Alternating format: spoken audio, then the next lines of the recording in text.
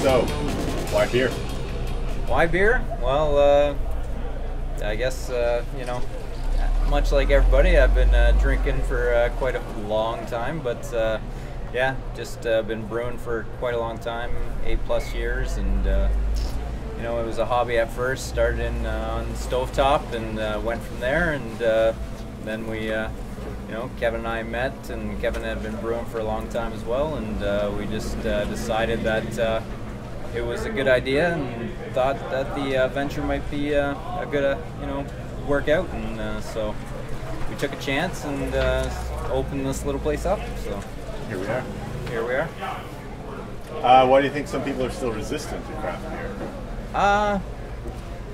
I think it comes down to the just you know, the amount of years and marketing dollars that are put out there, and you know, just the atmosphere that the big guys create and try to develop. And you know, when you're sponsoring sports franchises and you know, people's favorite sports teams, people's favorite arenas, and stuff like that, then it's, you know, it's hard to change those habits. And but you know, I've traveled down to the States quite a lot over the past 10 years, and you see that they've changed and taken craft beer by storm, and every single small town down there has a craft beer brewery, a brew pub, and so I knew that it was going to follow in Canada, and it is starting. Well, now we have 150 breweries in Ontario, so it's getting bigger and bigger. So. Yeah, you think America and you think Michelob and Coors, until you get down there and you realize, no, they've got it going on. Like, and the biggest thing for me was, you know, being a business traveler down there was, you know,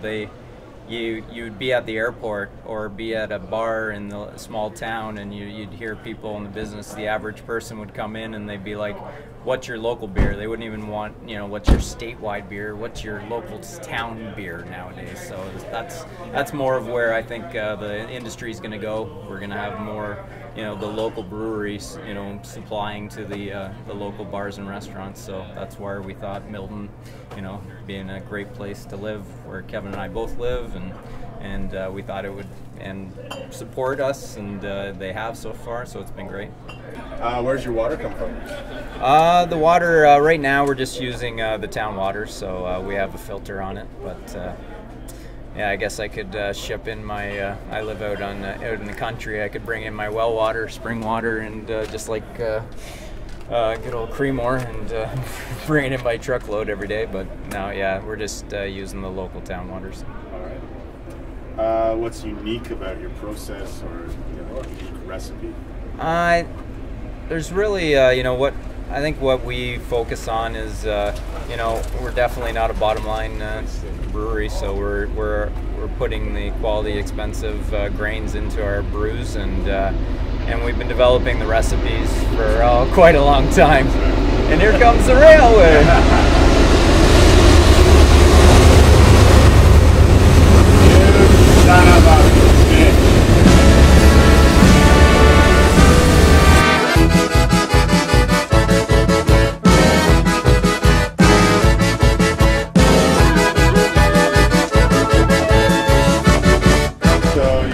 Answering the question about what is unique about your process or recipe. Yeah, so I guess really it's, you know, when you're doing small batches and using premium product or grains, and you know, yeah, I think that's where it gets, you know, attention to detail, clean equipment. You know, it's we've, like I was getting into, you know, we've been testing our recipes for the last 8+ years, so we've been, you know, testing family and friends and neighbors and garbage men, and so it's whatever the best recipes that went out, or you know, that, you know, it's stuck with the people. That's the ones we're using right now. So cool, awesome. What's the oddest? Sorry, how long have you been open? 3 months. So 3 months. And are we the first tour?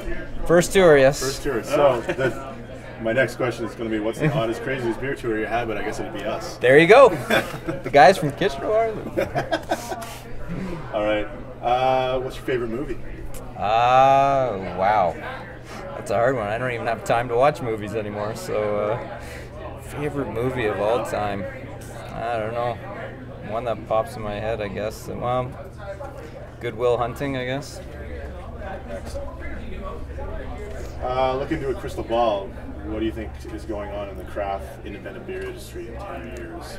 I think what I was talking about originally, I think it's going to be more localized than it is now.